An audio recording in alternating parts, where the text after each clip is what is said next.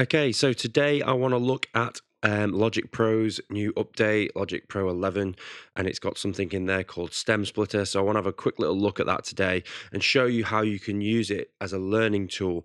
It's obviously got its benefits and stuff that you can pull vocals from a track and all that sort of thing, and other bits of elements within the track to use, but I think it's also good as a bit of a learning tool as well. So I've thrown in a track here that I'm currently working on. It's not completely finished just yet, but I'm just going to right click on it and I'm going to go to Stem Splitter. It's in the processing here. Let's click Stem Splitter. It gives you the options for vocal, drums, bass, and other. I'm going to just split them all because there isn't any like major main vocals in there. So let's just hit split and let's see what it does to separate them. And the reason why I think this is quite a good tool for learning is if you've got a professional track that you like the sound of, you can isolate elements and sort of see what the levels are like compared to the other elements that it's split into place. So let's have a little look. Give you a little listen to the original track itself. It's muted it there, so let's just unmute that right now.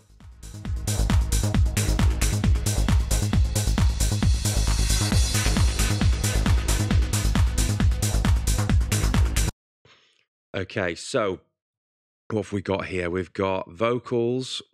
So although there isn't any major main lead singing vocals in there, I'm not sure what that is. Let's remove that.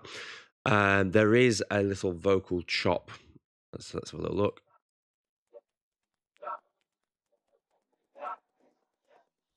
And it's managed to pull it from it. It's not perfect. If I was to show you the actual original track and isolate that channel, it's not perfect. Let's listen to it all together, actually, compared. Before I go in this, let's have a listen to it all together compared to the actual original and see what the differences is.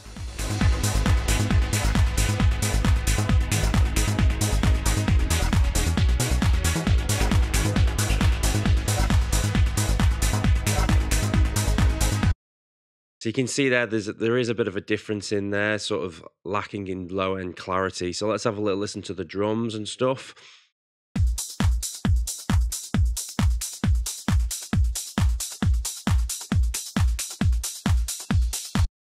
You can also hear little tiny artifacts and other little tiny pieces of the track. Again, if I was to go in and listen to the drums on their own, little things that you wouldn't hear, but it is actually really pretty good. Let's listen to the bass.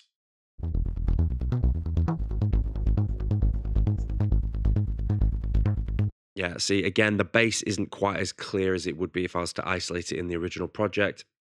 Got a little bit of crunch there, which I assume is from the transients of other parts of the track that it's picking up. But it's relatively good in terms of being able to learn from it. So we listen to, for example, the kick and bass together. You can start to play around with the levels of the track that you're listening to start to learn from it, like what is the relationship between the kick and the bass together? How do they sound? It's very hard when you're learning to produce trance. There's a lot going on sometimes in a track, and being able to isolate those elements so that you can then use those parts to reference rather than the full track with everything else going on in there. It's going to make your life a little bit easier when you're using a reference track. Instead of using a reference track, use the stem splitted version so that you can isolate those sections much easier for learning. So let's have a little listen to some of the other elements. This has got other here, so this is just the synthy stuff, I'd imagine.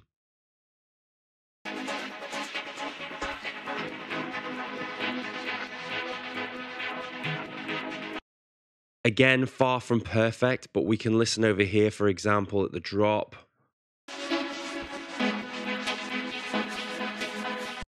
Let's bring the drums in.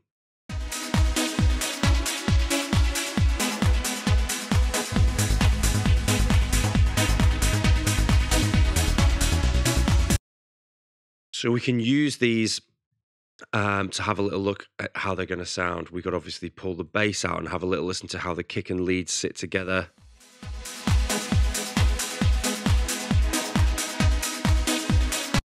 Without being distracted by the bass, we can have a listen to the bass with the lead to see how that sits with it as well.